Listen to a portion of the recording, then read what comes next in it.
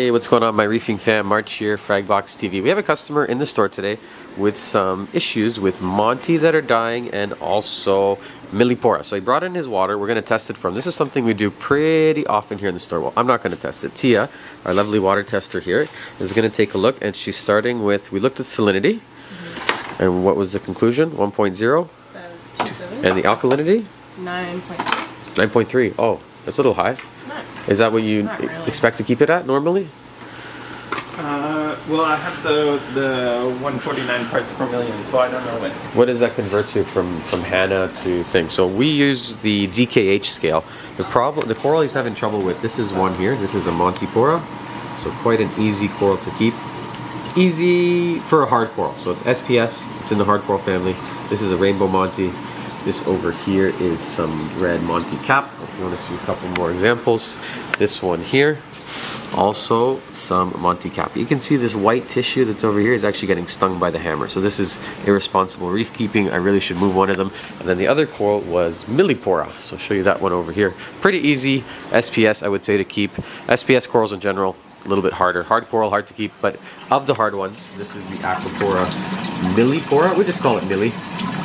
This one here, and you can see the tentacles are out. It's fuzzy, that's what we like to say, or that's what we call it at least here. I know that's not a scientific term. Fuzzy, fuzzy, and fuzzy. So that's a really good sign. You see the polyps out there? So on his, they retracted, and then the millies died fast or slow? It was slow. Slow. And then did it peel, like the tissue peeled off the base of it? Yeah, the Montiporas are peeling now. Slow tissue necrosis. So Monty. Like 160-ish. 9.3. Is your alk always that high? No, it was 149 when I tested. So this is a few days later. Oh, so it's going up. It was what? 149. 149. Okay. I would reduce the alk. How do I do that? I think it. Are you dosing alkalinity? No. Oh, you're not. Oh, did you just do a water change? No, I took this water before I did the water change, and then I did a water change. And then you did a water change. So if anything, now it's going to be even higher. What salt? Which salt brand? I switched to Red Sea. Yeah, this one here. Yeah. The black stuff. Yeah. It's quite high already in alkalinity. So that's the one we're using too. But it mixes at like a DKH of 11 or 12. It's kind of high. Yeah. Did you notice issues with the tank after water changing? No, everything, like all the LPS look great. All the LPS look great. The SPS has been having problems for a while. It's not something brand new. Yeah, and I was using the orange buckets before, and I switched. Oh, you switched salts? Yeah. Oh, that's it. That's it right there. I wouldn't switch. How like when did you change salts? Right around the time you started having issues?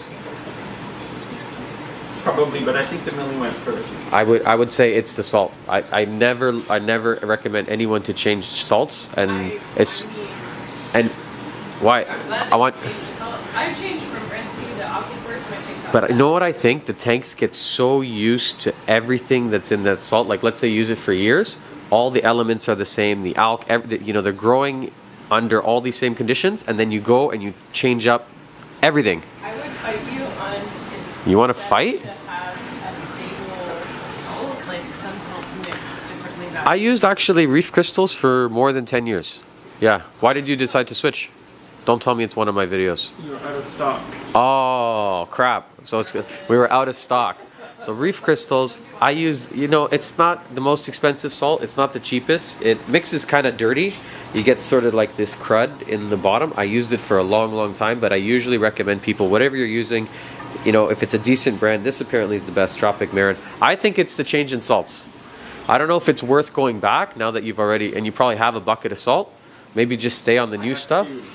I just bought 2. We see a lot of people change salts and then run into issues with everything. Do less water changes and water methods. Yeah, or maybe grab another one of reef crystals and kind of wean off of it and mix the two together. That's another option. Huh? Why? Dramatic? He's got a very nice tank. It's a better salt though, right? I think it's a better salt. That's what we're using here for the entire store. It's all Red Sea Coral Pro on everything, even the fish, the inverts, even places where it typically wouldn't even matter. We're using that salt. I think that I'm going to say it's the salt. Yeah. Okay, so what do I do? Just stick with this and try again in a little while? Yeah, I would stick with it. Less is more. Leave this. Keep using that one, and once stuff looks good, maybe try another milli.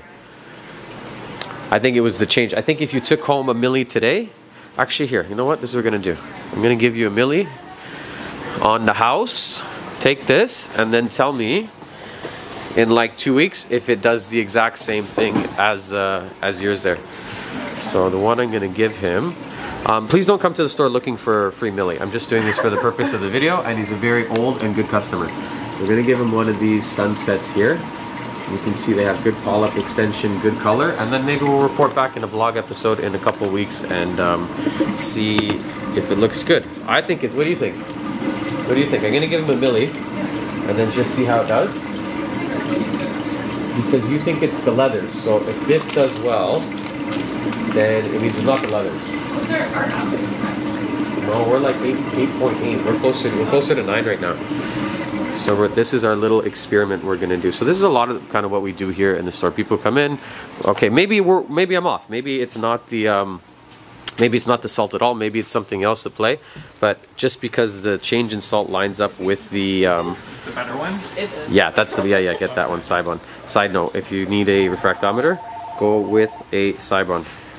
I think we're gonna wrap it up. I hope that that's gonna fix it. If you guys ever need help with stuff like this, you know where we are here, or maybe you don't. Maybe you're new to the channel. We are a coral store. Coral stores. That we are an aquarium store. We're a store that specializes in saltwater aquariums. That's what we do. And if you like the content, give us a thumbs up, and we'll be back here tomorrow because we try and do a video here every single day of the week. Thanks for watching this one, guys.